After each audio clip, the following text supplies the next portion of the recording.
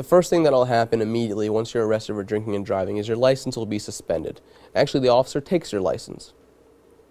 At that point, whether you blew in the breathalyzer or whether you refused, your license will still be taken away. And the officer will give you a yellow citation. And that citation is your temporary driving permit. You have 10 days from the issuance of that citation to then go and request an administrative hearing to appeal that license suspension.